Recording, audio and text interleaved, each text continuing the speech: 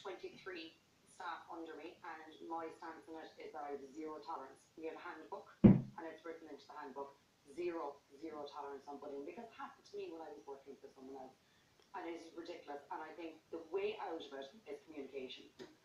We even stopped having staff meetings because we found that even that would even gear up a lot of gossiping. So what we do is one-on-ones every 6 to 8 weeks, where you give some quieter people an opportunity to actually come and talk to you if there is something happening. But I think when you were saying even that, like, oh, every case is different, I think as an employer, if you start out with zero tolerance, that nips it in the bud. And it is easy, even though some people might find it is easy. I work with a lot of people, a lot of young people who, it can be a little bit like that sometimes. And I think that there's a big difference between doing it with your safe place, with your friends. In the workplace, zero tolerance. So you have it written down in a handbook for your specific work, and you have to have that in place. And you can fire people over. It's simple as, it's not part of the guidelines of where we work.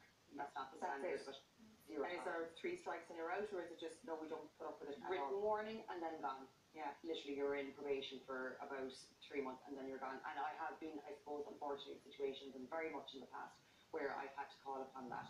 And like literally I cannot stand it. I can't stand seeing another person going through that. And what one person might find is kind of like, okay, thicker skin, it can actually ruin a person's life. Their confidence is down. They won't, if I suffer because they won't come into work, next thing I'll have a doctor's note because someone has severe anxiety because they feel they've been talked about at work. So that's why it'll actually affect my business. And I'm so happy to see countries like Australia bring this in. They bring this in. When it happened to you, yourself, what age were you? I was 19. Oh God. Now it gave me the drive. I'm lucky it gave me the drive to go on and succeed. I stopped working. I was that girl who stopped working. I took the job, and it was because it was nitpicky and it developed. Now that I'm an adult, I look back and I can see it was horrific. Do they have a wish to be sacked or? Yeah, well, listen, because they're a publisher. They're publishing. It can be defamation. You're